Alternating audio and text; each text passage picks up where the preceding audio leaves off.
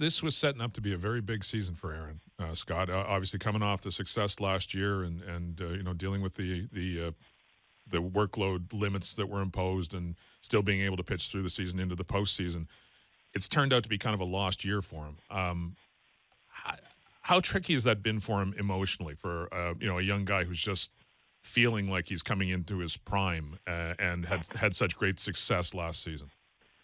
Well, I think for everybody associated with the Blue Jays after 16, you saw the evolution of potentially a rotation that had Estrada and Stroman and Happ and Sanchez and all of them being core elements of a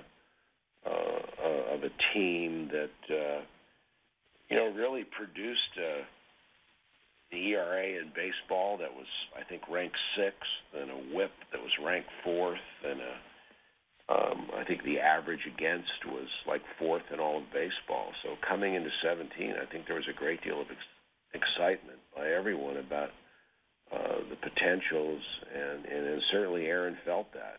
And I think that the blister issue and such was just it's you're in great shape. You're really preparing for that next step, an all-star season, and it's just really not something you can condition for. It's not something that you can prepare for. It's something that happens, and it's out of the blue, and so it from that standpoint, it's very difficult for an athlete because there's not a lot he can do because he creates such force and leverage on the baseball, which is evidence of his talent, and all of a sudden you have an issue with the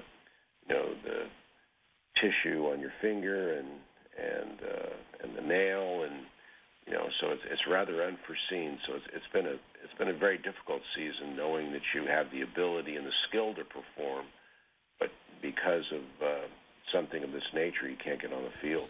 Scott, does baseball need to look at the baseballs? Because Marcus Stroman talked about this. We've had other pitchers talk about it. I mean, Johnny Cueto's talked about it. And you're right. There's not a one-size-fits-all thing here. But when enough people, especially people who spend so much time holding baseballs, it's a tactile sport, right? You hold the baseball, you can tell the difference. When enough people are saying that, does baseball, have they taken this seriously enough, do you think? Well, I don't know what they've done with it. I know that we have, there's been testing. The testing, when you say testing, is within what measurements, what standards that they look at, how broad is when they say it's the same, how broad is that scale? And I do know that a number of my clients have raised issue with the ball this year, and certainly, there has been discussion about it, but as to what direct changes or alterations they're going to look to for next year, I just know that I've got a number of pitchers that have very serious abrasions on their fingertips because of the use of this ball this year that did not exist in prior years.